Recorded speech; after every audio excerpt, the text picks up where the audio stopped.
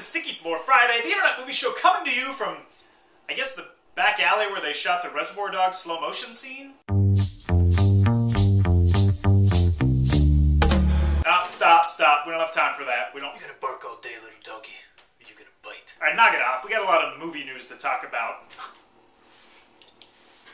Nice. Real mature, buddy. Real mature. Alright, let's talk about the news that happened this week. We got a first look at Arnold Schwarzenegger's big return to film in The Last Stand. And I gotta say, he looks pretty good, but damn it, Johnny Knoxville, what the hell is on your head? Stop ruining movies!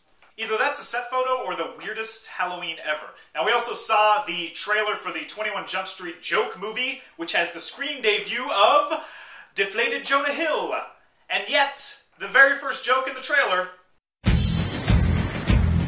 Not so Slim Shady. What's up? Holy shit.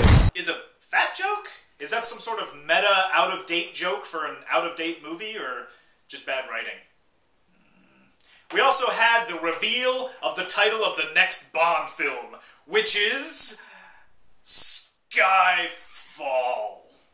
Which I guess means that Bond is now going to become an extreme skydiver? I don't know, what's worse, this or Quantum of Solace? At least Quantum of Solace is memorable. Something you can make fun of. This one, it's already, I just said it, I can't even remember what the hell it's called. And finally, in a marketing attempt to permeate every demographic quadrant of the entire United States, this happened. I saw JR and Miss Piggy talking for hours back. Hey!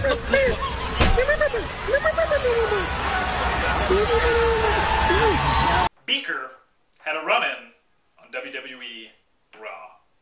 But that's the most believable win Santino's ever had, right? Am I right? Wrestling jokes!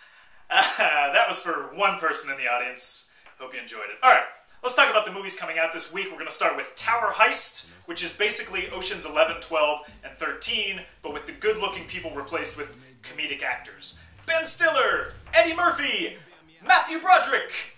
Wow. I'm having trouble deciding which decade this movie would have had to have come out in order for me to be excited about it. It's definitely not this one. Let's see, in the 2000s, at least we had Ben Stiller in his prime with Royal Tenenbaums, Meet the Parents, Zoolander. But Eddie Murphy was making the worst movies of his career, and actually the worst movies of like all time cinematically.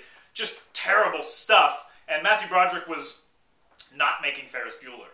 Now in the 90s, we had Ben Stiller blowing up with There's Something About Mary. But again, Eddie Murphy was in a slump until he pulled out a fat suit, and then things really got bad.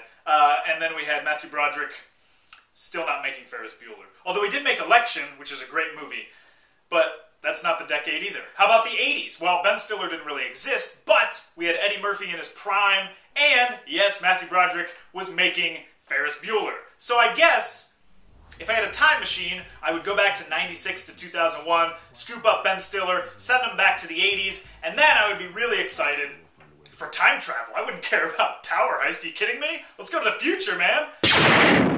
And finally, for those people who complain that Christmas starts way too early, we have, over a month and a half early, a very Harold and Kumar 3D Christmas. And that's putting a lot of faith in Harold and Kumar's staying power, that they're going to be in theaters in another month and a half. But actually, maybe it's more for the benefit of stoners who are a little slow on the uptake, don't quite understand that the movie's coming out today, and then maybe in a month they'll just be like, Harold and Kumar, we should go see that, man. That's the worst stoner impression. They're really pulling out all the stops to keep this franchise alive. This movie is a gimmick entirely, and they're not afraid to just put it all in the title.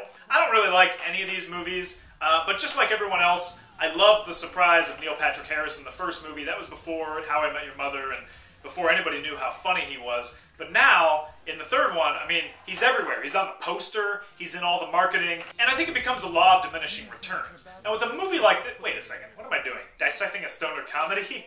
Look, the only reason why you're going to go see this movie is if you're existing on a different plane of consciousness. And to be honest, I'm not going to do that because maybe I get way too paranoid. I don't know. Like maybe hypothetically there was a time I went and saw Return of the Jedi Special Edition in the wrong state of mind, and my friend's parents were there, and they totally knew. I mean, everybody knew, but they definitely knew.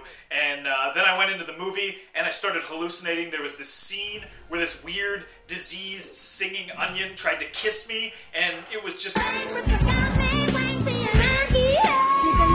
Oh my god, that was real. Anyway, I'm definitely not seeing Harold and Kumar now. I may catch it on one foggy, hazy night on Netflix, but there's no way I'm going to a theater full of stoners who have a bunch of bags of munchies and are laughing at every reference to weed. That sounds like a nightmare. Even worse than Jedi Rocks. Alright, time for 3 questions. Number 1, what do you think of the Bond title Skyfall? Is it a retelling of Chicken Little? An alien invasion movie? Or a TNT show starring Noah Wyle? What is that? Number 2, what decade would you be excited for Tower Heist? And number 3, are you going to go see Harold and Kumar sober? You gonna bark all day, little butt?